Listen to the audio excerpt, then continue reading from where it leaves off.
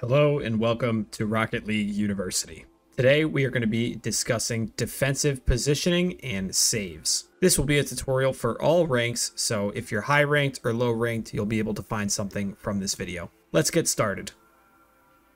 First, we should discuss where we need to position ourselves in the goal. Defending the goal is best when working parallel with the goal line. So for example, when I pass this ball to myself using the controls, I am going to rotate back to the post and travel parallel with the goal line. That way I can lunge across the goal line to make a save.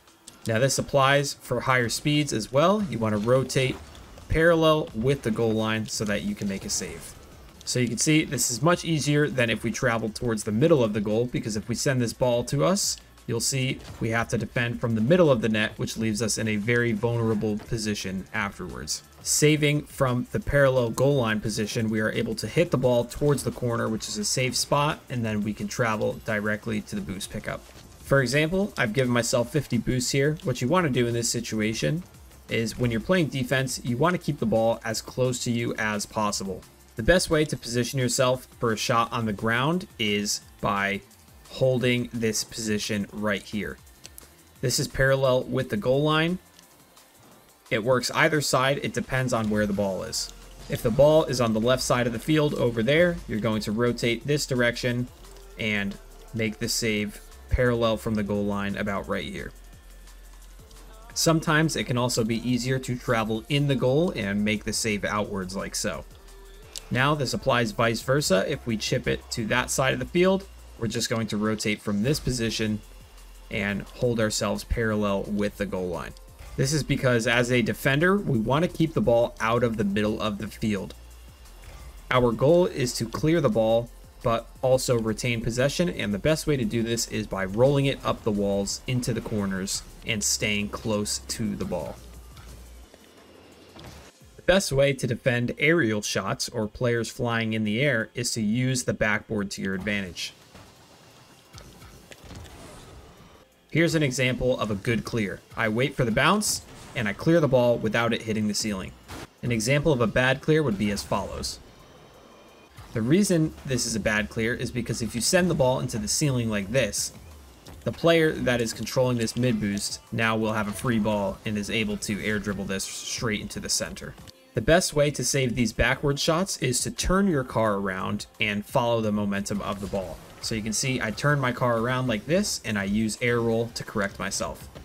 This is going to relieve a lot of pressure because you are knocking the ball off to the side and you can land flat on the back wall. You can watch how I am doing this with my controls. You can see I am just using air roll left to tilt my car in a flat position. Ideally, you want to touch this ball into the corner and you want to avoid hitting it off the backboard like this. Another great way to play defense is by retaining possession of the ball. I'm going to wait for this ball to approach me. I'm going to hit the brakes as soon as it hits my car, and that way I can catch the ball and control it all the way down the field. This is much better than if we just slam the ball off the wall and give it to the opponent. If you see that your opponents are at half field and waiting for you to make a touch, just catch it like this and control the ball. You'll have lots and lots of time to make a play. If you're not that mechanically advanced yet, I would recommend just catching it and just staying in front of it. You can see I'm making plays here without actually using any air roll whatsoever. Pay attention to the timing of when I strike the ball. You can see I am waiting for it to hit the wall first before I flip. This is basically the same idea as if we are waiting for the ball to bounce on the ground. So for example, if I wait for this to bounce, you can see it's a very powerful shot. Don't mind the miss. We're doing the same thing with the wall. We are waiting for it to hit the wall first before we jump. So if you're a high advanced player and you're having a hard time dealing with these type of shots here, I would highly recommend doing what I just did. These shots are very difficult to defend, right? When you're backwards. A lot of newer players will jump like this and end up spiking it into their own net, or they have a hard time and they just miss like this. What I recommend is you turn your car upside down, touch the bottom of the ball, and now you can clear it any way you want by using the backboard. So I find the best way to defend these type of shots in high level lobbies is to touch it off the backboard to yourself and try and get a read like this. Let's take a look at some examples of good defense. In this play, this player is going to pop it up and get a flip reset, and you can see I am patient with no boost and I wait for him to give me the ball. In this position, it's obviously very risky, But you can see where I've placed my car, I give myself two options. In this position right here, I have to read what he's going to do. By putting myself in this position, right where the wall begins to curve, I can either drive straight and make a save like this, which we did, or if he goes high with the shot, I can drive up the back wall and use this to my advantage.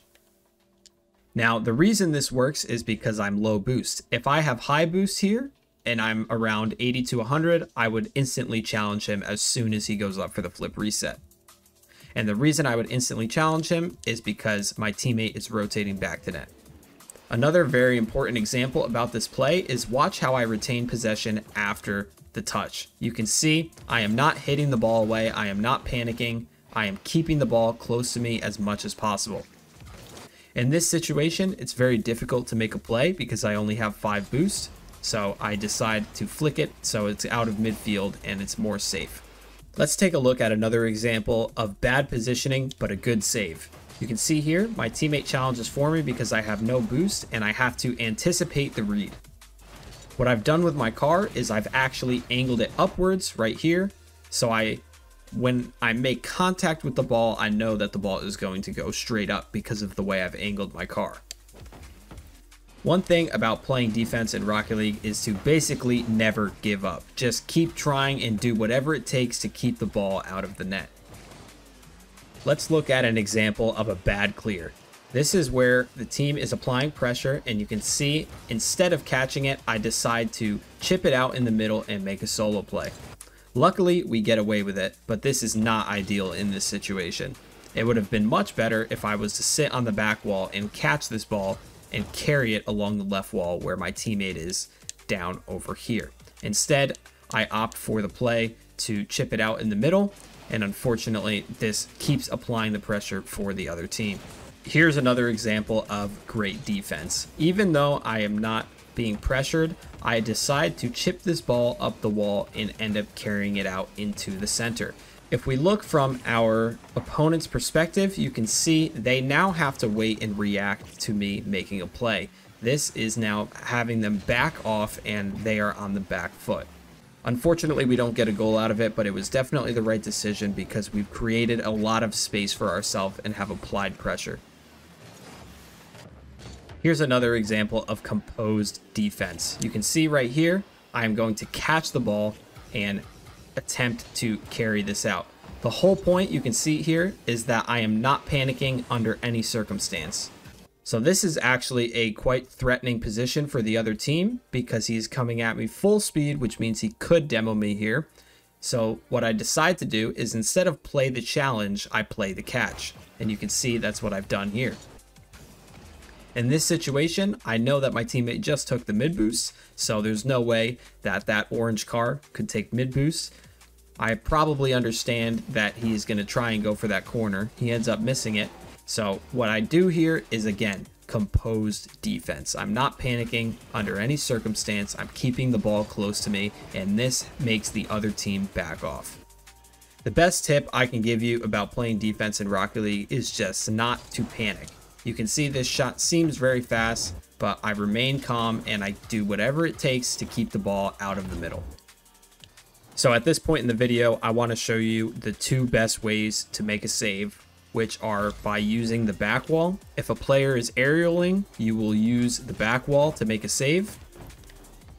If they are on the ground, you are going to stay on the ground to make a save.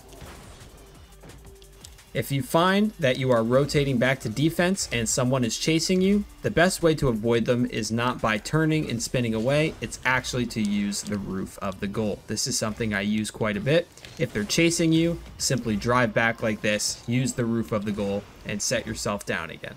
Very important to mention, when clearing the ball on defense, you want to roll the ball like this.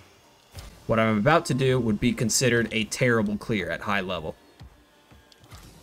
The reason for this is because once it hits the wall and it returns to the middle, if I'm playing offense, you can see this ball ends up in a great position for us. This is such an easy shooting target. So these are the fundamentals of playing defense in Rocket League. My final tip I'll give you is do not give the other team the ball if you don't have to. If they're not approaching you or they're not pressuring you, just keep it close to you. Try and get a carry or some sort of flick and turn it into a mechanical play. That's going to be it for today's tutorial. I hope you guys enjoyed, and I'll see you in the next one.